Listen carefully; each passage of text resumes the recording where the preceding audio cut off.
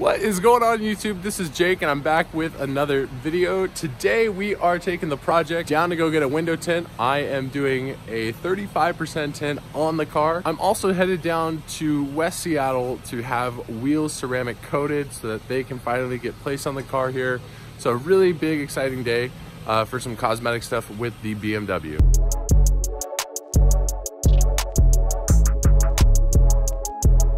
All right guys, what is going on? Made it down here to Dealer Express in Auburn. And so this is what it's looking like now.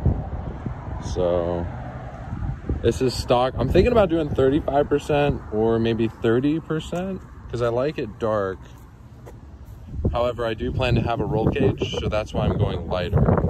Because there's no point in having a roll cage if you can't see it. But yeah, we'll see what's up. I'm gonna look at a couple different options, see what they've got, and head some.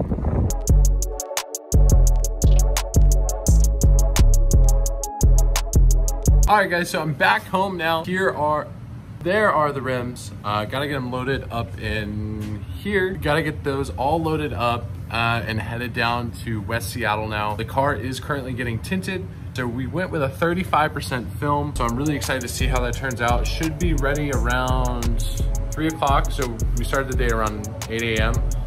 So right now it's about 12.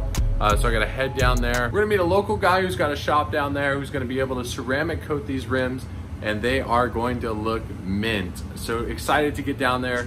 I'm gonna throw these in the car now, and we'll be on the road again.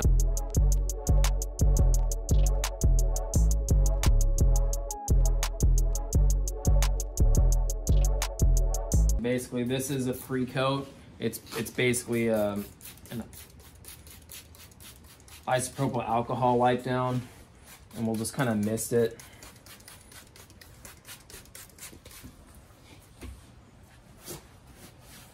And then it's pretty simple. Yeah.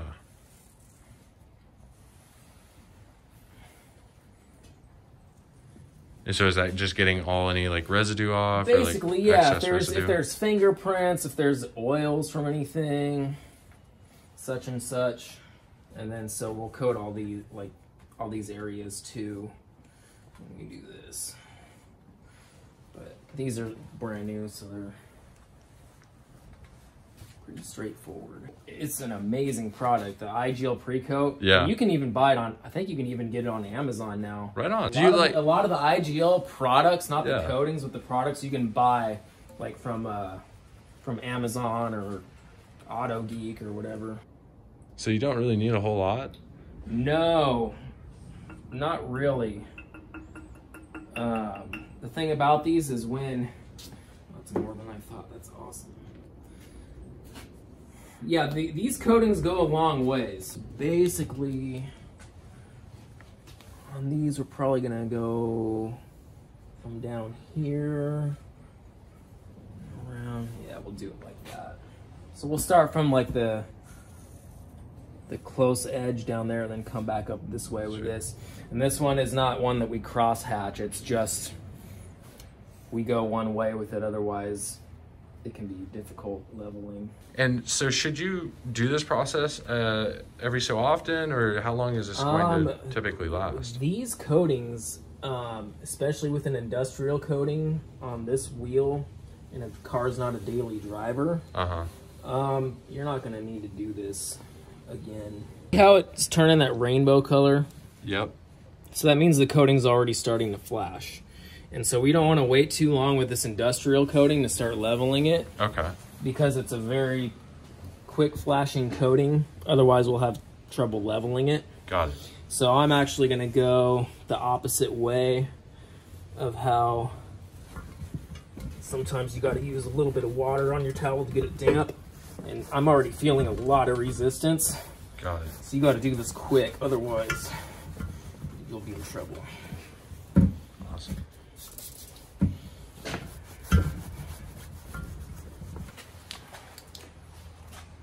And we just look at it in all kinds of different light angles. And so with this coating, on the wheel coating, it doesn't flash as quickly as the industrial coating does. Okay. So after we get these all coated, we're gonna let them sit for like 15 to 20 minutes before we level it. Sweet. That's how we get a real nice strong bond with it. So you start leveling a coating before it's really had enough of a chance to bond with the paint, and you're not feeling resistance when you remove the coating. That means you probably don't have that strong of a bond with it. And sweet. And so we're using different product, something more so we're gonna go to the commercial wheel coating now. Okay.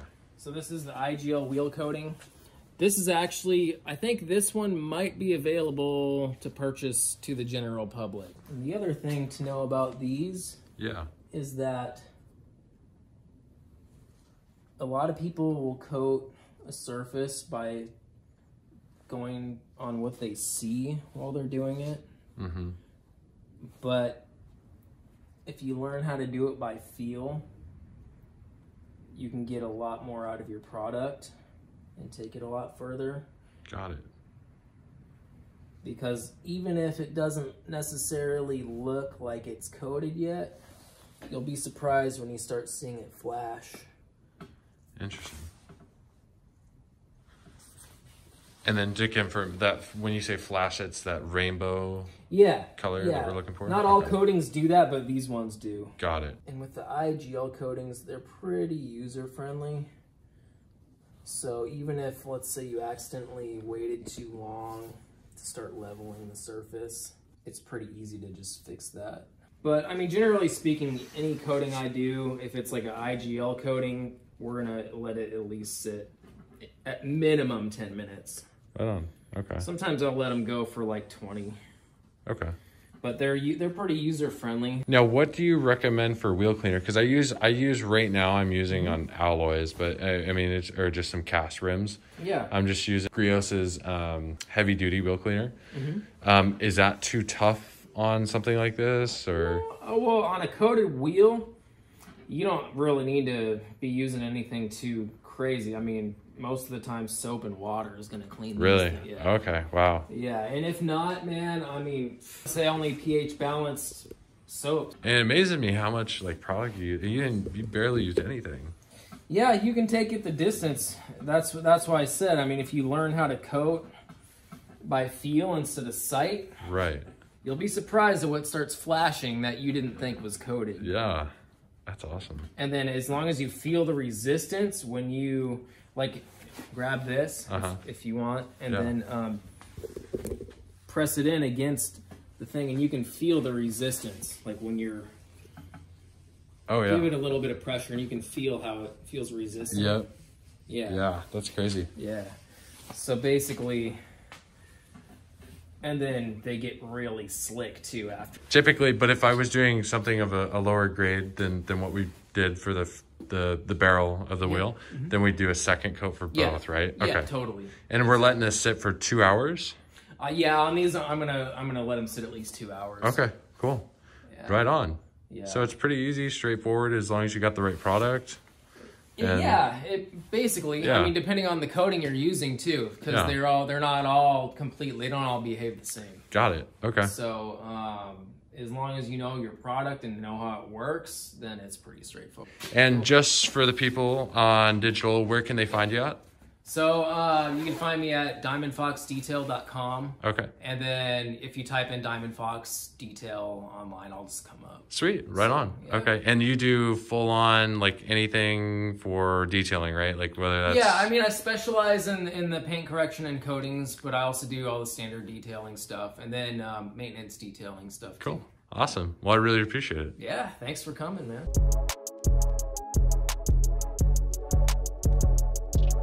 And here it is, the finished and final product. And there is the tint. That is 35%. And I like it. The only thing that happened was up here, it's got a little bit, these little, I guess it's hard to get out the air bubbles. So this should cure within 2 to 3 days. If it doesn't, I can go back here and get it reapplied or redone, or they're able to fix something there. But overall, it looks really, really good.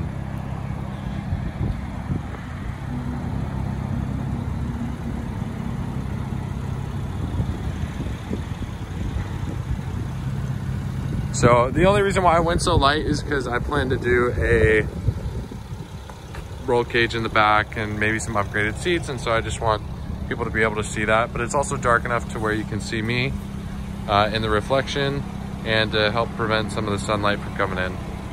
This is what it looks like in the garage right now. I know the garage is messy, but yeah, I mean, in the dark, it's gonna look dark, which is great. And then during the day, I mean, you're definitely gonna be able to see through, but that's more or less the point of the film, is to, you know, be able to see and spot a roll cage there in the back once I land up getting that done. All right, guys, and here is the finished product after it has been ceramic coated. And I could not be happier with these. These look stunning. But thanks for watching this video, guys. If you guys don't mind, like down below. Also, don't forget to comment if you guys have any questions about anything. But next week should be fun as I start to look at some new suspension as far as coilovers, and look at getting some meat for those wheels.